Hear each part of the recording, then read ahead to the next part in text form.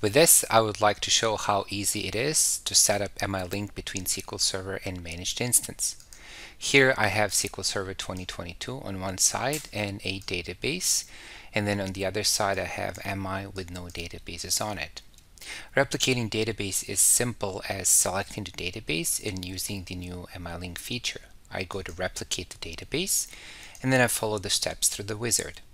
In this section here, pre-checks are being made to ensure that the environment is compatible to create the link. Then I select the database or databases I wish to replicate from SQL Server to Managed Instance. Then I will be required to log into Azure, but because I've done that already, the wizard is not asking me to do so. Then I just need to select a resource group where my managed instances are located. And then from the list of my available managed instances, I need to select the MI I would like to replicate my database to.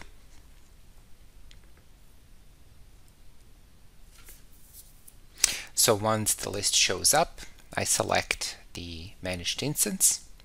I click Next. These are some advanced settings because we are using availability groups and distributed availability groups. So here we are creating the certificates for the security exchange of the link, and then we are naming the AG and DAG, and then selecting the IP address of the SQL Server. All of this is pre-populated, so for most users this does not need to be customized. Here are all the steps that we're going to execute. We first exchange some security certificates between the environments, and then the database is seeded over from SQL Server to Managed Instance. Let's run this query on the SQL Server side, and then we see that the database has commenced seeding from SQL Server to the MI side. Then if I keep refreshing the Managed Instance side, then I see that the database has shown up in here, and if I run this query again, then I will see that the seeding has been completed. So what we have done here is we have created a link between SQL Server and Managed Instance. In the process, we have created availability group and distributed availability group, and with this I have shown how simple it is to create the MI link between SQL Server and MI. Now let's insert some records on the SQL Server side. Let's start with a new table.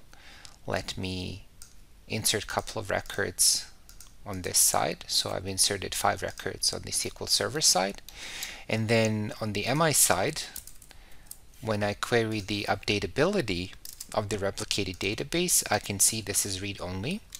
And then I will be able to read that table off. And then I see that the data has been replicated exactly near real time from SQL Server. With this, I have shown how easy it is to set up the link between SQL Server and Managed Instance.